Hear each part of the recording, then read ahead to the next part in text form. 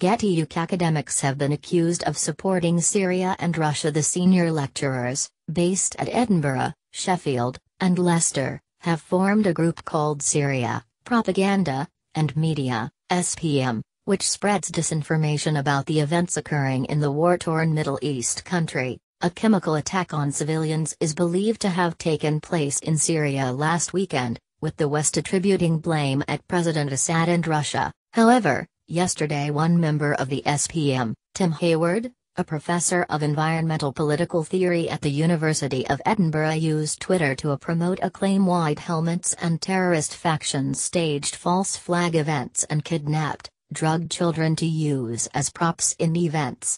The esteemed professor used the social media site to share a blog by one of his colleagues which argued there was evidence of the Syria president or his allies carrying out an attack. He also used the hashtag #SyriaHoax when referring to the incident. In another tweet he said, "White Helmet's mission, to save one headscarf is to save all #SyriaHoax."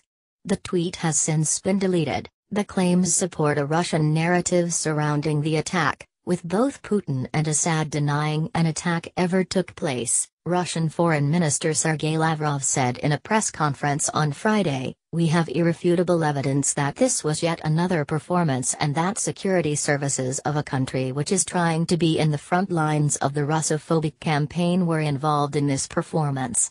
He announced that Russian experts had examined the site of the alleged attack in the city, and found no trace of chemical weapons. Defending his tweet, Professor Robinson told The Times, "I understood a hashtag to indicate a topic rather than a creed. I do not accept that I am spreading any disinformation." Russian Foreign Minister Sergei Lavrov has denied any chemical attack took place. The professor has also been defended by the University of Edinburgh, who said, "We recognize and uphold the fundamental importance of freedom of expression, and seek to foster a culture that enables it to take place within a framework of mutual respect." Another professor in the SPM, Piers Robinson from Sheffield University, gave his support to the findings of Vanessa Beeley, a pro-Assad journalist in Syria. He said, "She produces information that is worthy of consideration, and certainly her work on the White Helmets, along with work produced by others, raises extremely important questions for academics to research, the public to know about, and is rightly worthy of consideration."